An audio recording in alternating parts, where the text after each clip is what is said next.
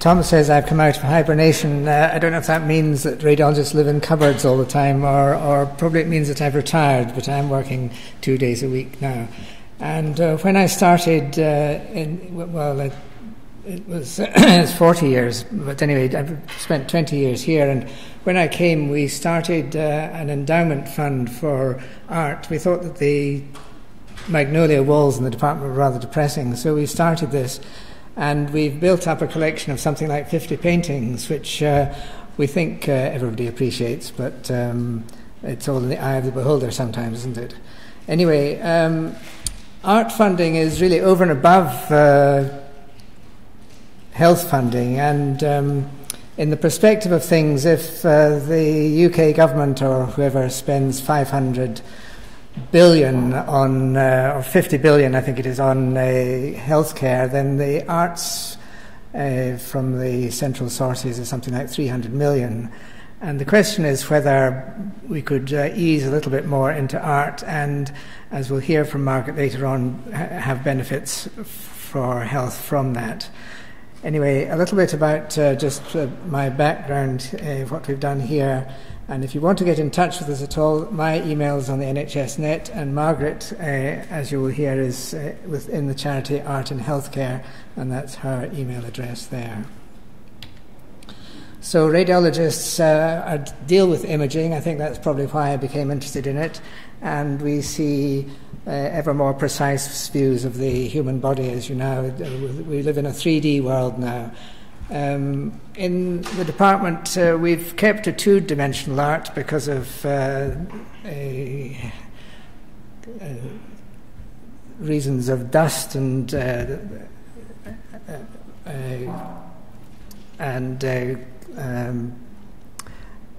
it's been easier to promote that, but there are sculptures and other things which can be put into the equation. So we deal with images, and images can be directly translated into art. Here in Imperial College, they've taken a scan, and the Queen's unveiling this new panel in a few years back there. So that's a direct interpretation of medicine into art.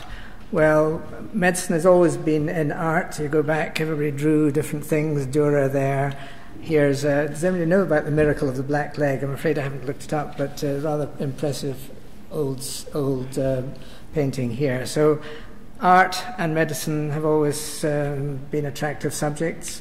I don't know if Van Gogh knew that smoking was a bad thing for lung cancer, but anyway, he had this skeleton with a cigarette, which was perhaps a thought. Here's a more recent painting of oncology ward with chemotherapy patient. You perhaps know this famous painting of Barbara Hepworth's interpretation of a surgical theatre. And paintings outside, you've seen portraits. Well, we have our three oncologists who look rather like the three witches in this painting by Ken Curry. You've perhaps seen it in the Portrait Gallery in Edinburgh. So there's some different interpretations of what you do with art. You can paint conditions, or you can do historical things and paint people. What we have done is to encourage the local students in order to bring them into the hospital and give them a public venue for their art. We started all these years back having a student exhibition, and we actually had the exhibition in the department, and the winners were proudly showing their art there. This was Carolyn Thomas with Annie in the Sky with a Diamond. It was a sad story of her sister who died, and this is her interpretation of that. A lot of the students in the college, they have conceptual ideas of how they interpret their studies, and not so much figurative now. But we had an idea to have the link between radiology or medicine and imaging. And in our first exhibition, Stephen Sutcliffe won with this image, which either looks like an iris or a CT scan, depending on what you want to take out of it. You've perhaps seen it in our department downstairs. An appropriate picture for a waiting room. Here's Benny Esposito with somebody waiting too long for the X-ray appointment, perhaps, I don't know. No, I think it's somebody studying. There's a textbook at the bottom there. Anyway, later on we found that holding the exhibition actually in the department was too difficult, and so we've annually now given a prize at the degree show, and this is a great occasion. We're honoured to get a preview, and on that year there, Ryan Gordon in the picture, one with his picture of Sharon, which is in the background there. This is a picture of the degree show, which you've perhaps been to. Rather splendid charcoal drawing. The pictures vary. They have things that in the waiting room you can see with a great deal of interest in them, or they can be to celebrate an occasion. Here we had this one painted for the anniversary of the hospital 2 years ago. Sometimes the paintings are said to be better if they have a more naturalistic appearance, and people, by having a painting in the wall, can, even if it's a windowless room, can it be an aperture they look through, and they can feel more relaxed or anxiety eased by having such pictures. Actually, this one was given us by Lindsay Ewan because it was one of these huge paintings for her degree show, and it was too big to keep in her flat, so she kindly gave us to it. It's on the way to the outpatient CT. Again, you may have seen it. So some pleasant scenes I think people enjoy too. Sometimes abstract scenes create some frisson. The department sometimes say, oh, I could do that better. So we actually did that. We said, well, we should have a staff exhibition, and we had that one year, and we voted for the best art. Later on the right there, Jan Williamson went on to do a postgraduate course at the Deakin of Jordanston. So you probably know her son, Pete, who's a consultant now. Anyway, after all this was prepared, the Public Collections Foundation came along, and they've been recording all the oil paintings in public collections around the country. And there's a Dundee volume of this, and it's a lavishly illustrated book, and you can see that in libraries, or on the BBC website you can actually dial up all the paintings that are in the hospital here that are oils. For some reason they didn't do watercolours. And so these are all recorded now, and our collection in the radiology department is within that too. But there are other aspects, and this is now going to go on to introduce Margaret O'Connor, Chief Executive of Art in Healthcare, who will explain more. But there are other aspects to art, and some weeks, months, years ago, there was an exhibition in the foyer here of how pain patients interpreted their pain through art. This is from somewhere else, but it's a similar sort of theme.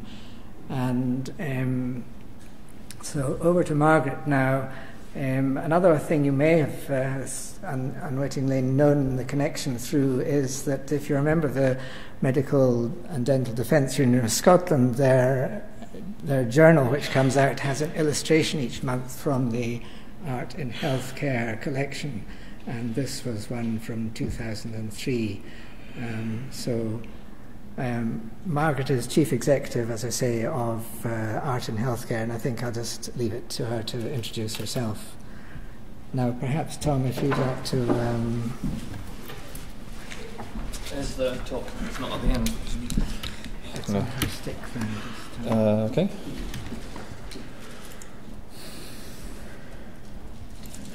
Is it this one? Yeah, PowerPoint. We'll stick it on here so that everyone's more. Okay, on you go. And it's just a right click, is it? Yes, or you can use this thing. And it points as well if you want, if you have a pointer. Oh, okay. Right, thank you.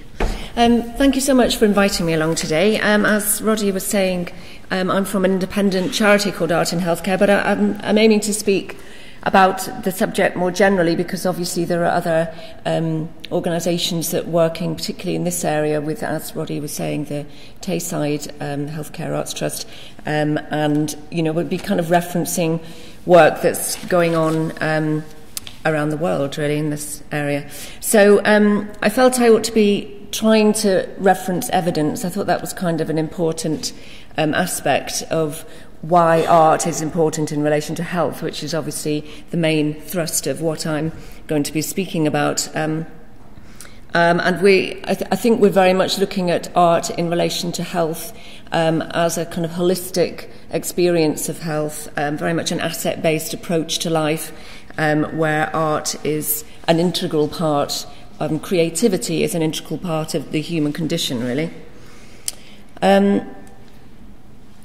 But what I'll do in the first instance when talking about benefits is make a distinction between the concept of prevention and intervention. So first of all, on the prevention agenda, I think it's true to say that everybody has an experience of art, and it's not necessarily just the visual arts. Obviously, there are various ways in which people are engaged with the arts, with creativity in their daily lives by attending arts events, but also, kind of having craft skills and hobbies and, creating a home which you might decorate. There's an entire range of ways in which art is an integral part of what it is to maintain good health and well-being. Broadly, I'm going to be speaking mainly about mental health.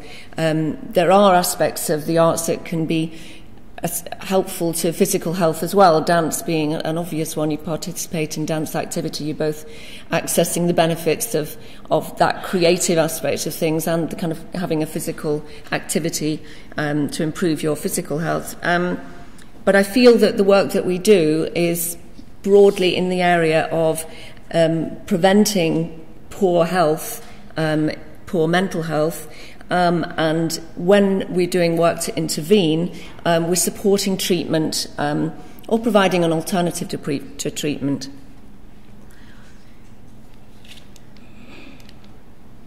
So this would be a concept that you're very familiar with, that people have needs, and in a medical context that can be very clearly a diagnosed need.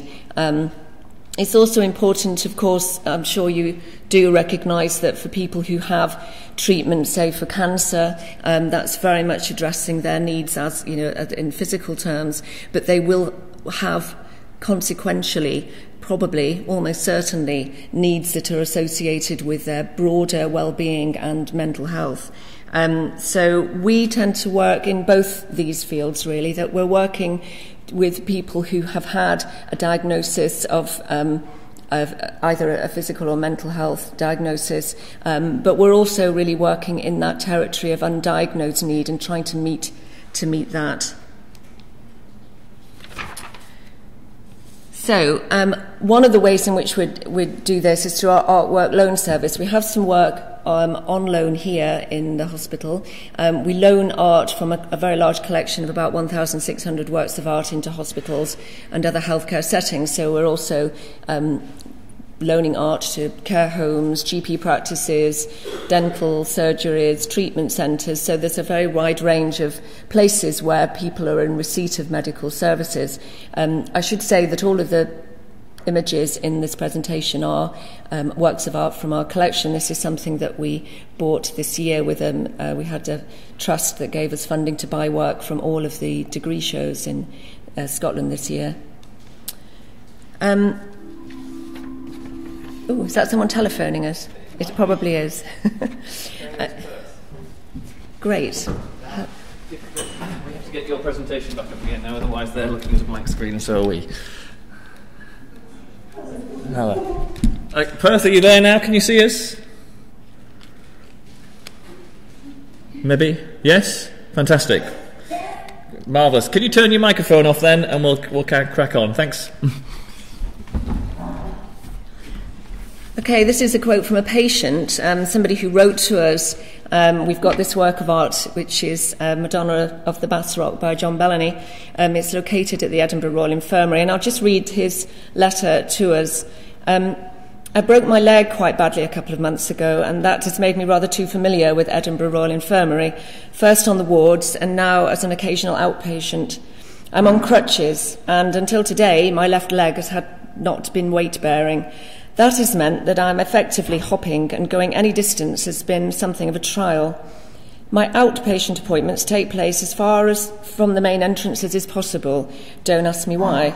I've come to relish first sight of a work by Ian Hamilton Finlay that marks the end of my weekly trek through the corridors and to the doors of the outpatients clinic. This may not count as art appreciation, but I think it's the best signpost in the hospital. Today, however, I was allowed to start walking a little more normally, albeit still on crutches. That makes for less grim determination and a bit more ability to take in my surroundings. It was Bellone's Madonna of the Bass Rock that stopped me and had me look at all the corridor paintings properly. I suddenly felt much more human, much less defined by my injury. It's a really good initiative. Well done and thank you. I think we've been starting to kind of gather, I'll speak a wee bit more about evidence, but I think those kind of testimonials where people talk about feeling more human, less defined by injury, is a very real, powerful piece of evidence about why art can be so important in a kind of medical situation where you are able to be distracted, engaged, inspired even by the work that you can see on the walls. So now to my handout. Apologies to people in Perth that you don't have hard copies of this, but there's an email address at the beginning of this presentation. I can send them to you. We are constantly challenged to provide evidence of, what art achieves, and we decided to just do a kind of summary of some of the main evidence that's been undertaken. It's been gathered on the basis of research. Often the research is hospitals. As I say, we work in all sorts of settings, but looking at art on walls in hospitals has been the subject of research, and this is broadly the findings of that research. There's a little bit more detail in the handout, but these are some of the points that are made. And within it, there are some kind of interesting little points that have been researched more thoroughly, which I find quite interesting. Improves doctor-patient relationships. That's a nice one. I do find, some of the feedback we get, people say that when patients are feeling anxious and worried, they may get into conversation about the art with somebody at the reception area or with the person they're receiving some treatment from. It provides actually a way of engaging in a human level in that medical context. And one of my little ambitions, where I have been a patient myself at the Edinburgh Royal Infirmary, I'm sure it's the same here, the appointment cards that I get are these dreadful little pieces of white card with black print on. It seems to me that there's an opportunity to just introduce art into that context. Why can't we have appointment cards with art on? It gives people a chance to talk and think and engage in a different sort of way, and not to be having to associate a hospital experience with the kind of illness agenda, if you like. I think we'll just skip over that one. Keep an eye on the time here. We've also been doing our own work to evaluate the impact of art, because I think it's important to recognise that, in a hospital setting, you've got various kinds of locations where you could be installing works of art. They can be in corridors, in waiting areas, treatment areas, and it seems to me that the choice of area will have a different kind of impact, and of course the choice of art would have a different kind of impact. So we have started a process of evaluating impact by just taking this very brief questionnaire, which I've tried to stick onto a slide for you, where we ask people on a scale of 1 to 10, first of all, are you a visitor, a staff member, or a resident or patient? We never forget the importance of achieving good health outcomes for staff as well as patients, incidentally. That we found a kind of series of words and asking people, on a scale of 0 to 10, are you finding this work is engaging, welcoming, comforting, unsettling? It makes me feel better, it's not important to me. So we're getting some kind of feedback there. And so far, we've only been doing this for the last year in a few settings, so I'm a bit reticent about making grand claims, but I like our what we kind of call our IKEA art question, the one that says, these artworks are not mass-produced. How important is it to you that they're originals by Scottish artists? That one gets a very good response, because, of course, you can always just put in kind of mass-produced print. So that originality seems to be much appreciated. And actually, for very often the patients that we interview will say that they never visit art galleries. So it's an opportunity to engage with art in a public building in a particular context that's very much welcomed. Now, I said I was going to mention the fact that we are broadly dealing with mental health. This is probably information you're familiar with, and gives rise to that claim, which feels pretty truthful to me, that we're in the midst of a mental health epidemic in the UK. 1 in 4 people will experience a diagnosable mental health condition in any given year. And then the second point there about the extent to which the prevalence of that is greater in communities where other life pressures are particularly strong around poverty and poor physical health as well. This slide is something that comes from a funding application actually that we developed. We did a project recently in Perth for the Radiologist Intensive Psychiatric Care Unit, and we were looking at the research on psychiatric care and art. Again, it's not extensive and it is about hospitals. But we were then commissioning artists to create some works, particularly for that hospital, working in consultation with patients and staff. And we very much talked around this concept of being person-centred. And that's true for all of the work that we do. And through the process of preparing the brief, we started to think about what happens when an individual artist is creating a work of art that will then be seen in a hospital. Now, it's true to say that most of the work in our collection has not been created specifically for that purpose. It's the work of artists that they very generously donate to us. But I think it does communicate something. There are these person-centred messages for every work of art that's on display. First of all, pretty obvious one, but this is a specific individual, that's responsible. There's a person behind this work of art. And then we started thinking about how the artwork is kind of evidence of a transformation process where, thoughts, ideas, insights have been captured and are now communicated visually. That thought process, that creative process is something that we felt was going to be a really useful one for everyone to consider, but particularly in this psychiatric care unit. This is artist Sharon Quigley, because it wouldn't be right for me to give you a talk about art and healthcare without saying a fair bit about artists, really. They very much want to work with us. They very much want to have an impact in a healthcare setting. This is Sharon when she was in her studio. This is uncompleted work. It is now completed and is installed at the Radiologist Intensive Psychiatric Care Unit. And I'm also just going to say a little bit about participatory work. So having spoken so far really about the work of artists that comes into our collection or, comes in through Roddy's department or whatever and comes to be installed on the walls of hospitals, that's one aspect of the way in which the arts have an impact, a positive impact for health. We have also in the last 5 years been doing participatory art activity. So that is back to this point about intervention where there is a diagnosed need. We've mostly been working in partnership with the third sector, Alzheimer's Scotland, for example, but also with the NHS, where groups of people have come together because they're in receipt of treatment. Our most recent work has been with carers, very much carer stress is one of those kind of undiagnosed needs. People who are supporting somebody else, they're known, therefore, to a carers agency that we work within Edinburgh, and we're providing them with an opportunity to have a weekly art session led by an artist, supported by a volunteer.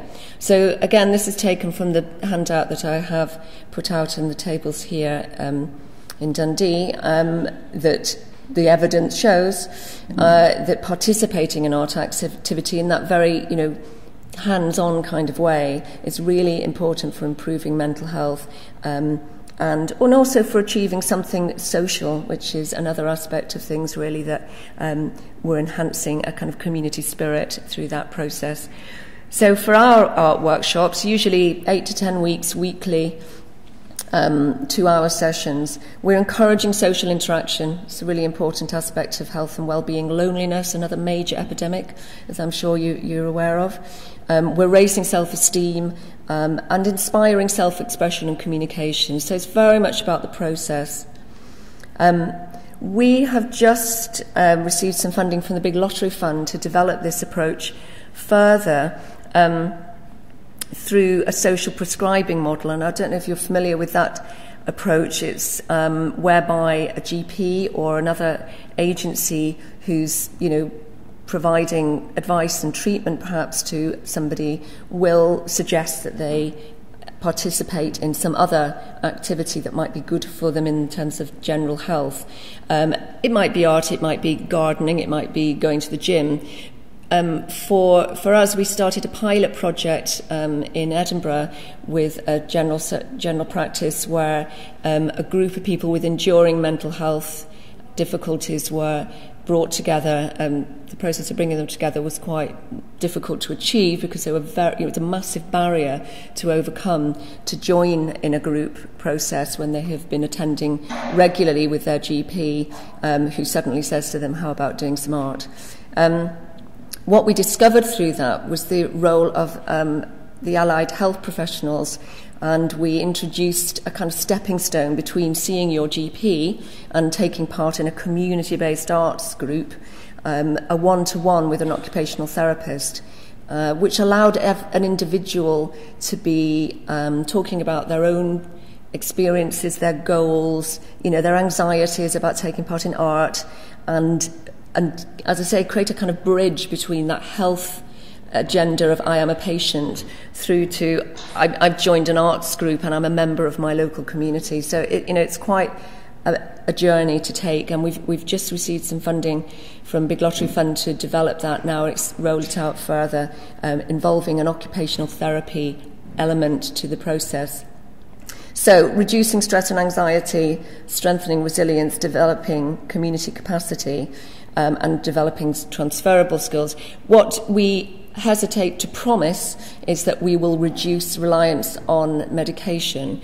There are some studies that are starting to take place. I was hearing about one the other day in Canada where over 25 years you can start to look at how participation in art is reducing reliance on medication, is reducing visits to the doctor.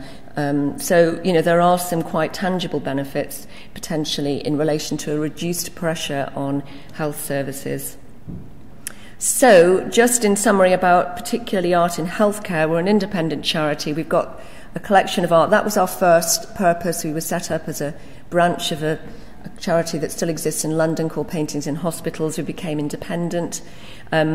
We loan work from our collection, we charge for that, and we do site-specific commissions like the one that we have just done at Radiologist, where 9 works of art were commissioned there, but also I think 22 works were also loaned from our collection to really transform the environment and to create a more kind of homely human environment there. And we undertake art workshops. So